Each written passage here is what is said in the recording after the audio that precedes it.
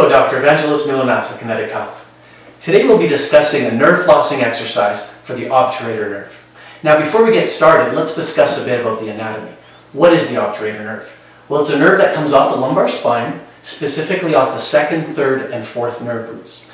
The nerve dives down through the pelvis, just to the inside of the hip flexor, the iliopsoas muscles, and it innervates two specific areas. So what happens is the nerve actually splits into two. It comes into the inner thigh, the adductor area, so it innervates the muscles, the adductor muscles, but it also innervates a muscle here in the glute, slightly deep, called the obturator externus. Now why this is important is because if there's a compression or an injury to this nerve, you may experience symptoms in two different areas or in one area. You might have a burning or a bit of pain here, but you also may have symptoms here. So what we're going to do is we're going to have Mickey help us demonstrate how we can test to see whether this nerve is involved or whether it's not.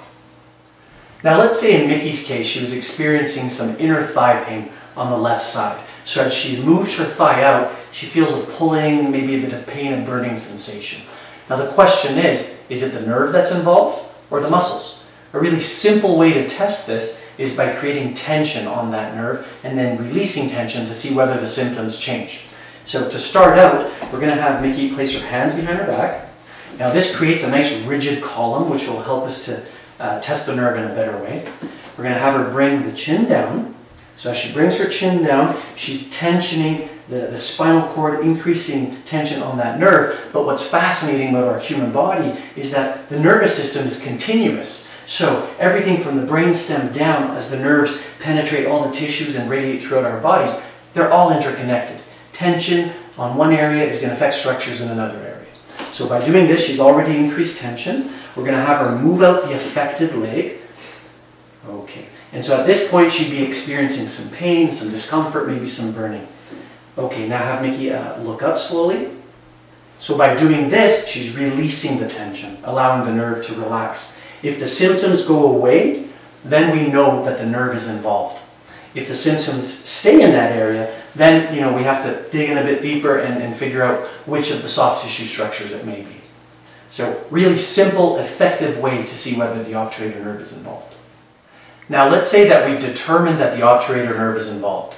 So the first exercise we're going to do is a nerve flossing exercise. And that's going to create motion, a glide, movement in the nerve so that we can free up wherever it's being entrapped between all the soft tissue structures.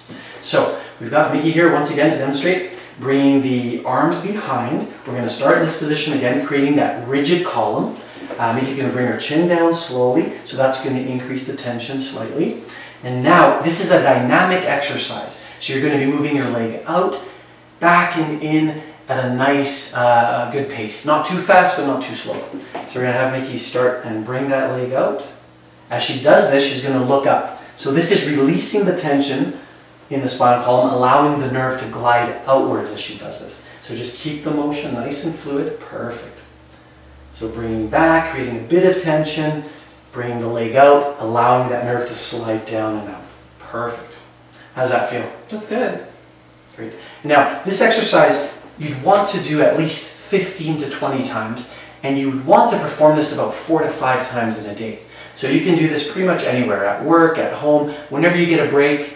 You can take a small 2-3 minutes for yourself and get out there and really mobilize that nerve if you're suffering from an obturator nerve entrapment. It's just a great exercise. Great job. Now let's say you've been performing this exercise for 2 to 3 weeks and your symptoms are decreasing but haven't been completely eliminated. Then you'd want to do a nerve tensioning exercise. And the difference being here is that this time we're going to stretch the nerve in 2 different directions, rather than the gliding exercise where we were stretching the nerve in one direction. So in order to do this, we're going to start out in the same position. We're going to have Mickey bring her hands behind. Perfect. But this time, the head motion is going to be the opposite to the last exercise. So as Mickey's leg moves out, she's actually going to be bringing her chin down. And as she comes back, she's going to look up. So we'll walk you through this here. So let's start out by bringing the chin down, and now slowly bring that leg out. And once again, it's a dynamic exercise. So she's going to come back in and look up. Perfect. So let's go down again. So as Mickey's moving out, that nerve is being pulled out and up this way. So you're getting a tension. You're stretching that nerve in two different directions. And this is more aggressive than the last exercise. It's definitely something that you don't want to do in the beginning stages when you've first been injured, but as your symptoms get better and you're able to perform more exercises, this is a great way to free up the nerve and break up any residual restrictions that may be pinching down on it. So it's a great way to just move further and resolve that obturator nerve entrapment. How does that feel? That's good. You can definitely feel more tension as you're bringing it out? Yes. Yeah. Okay. Great, it's just a fabulous exercise.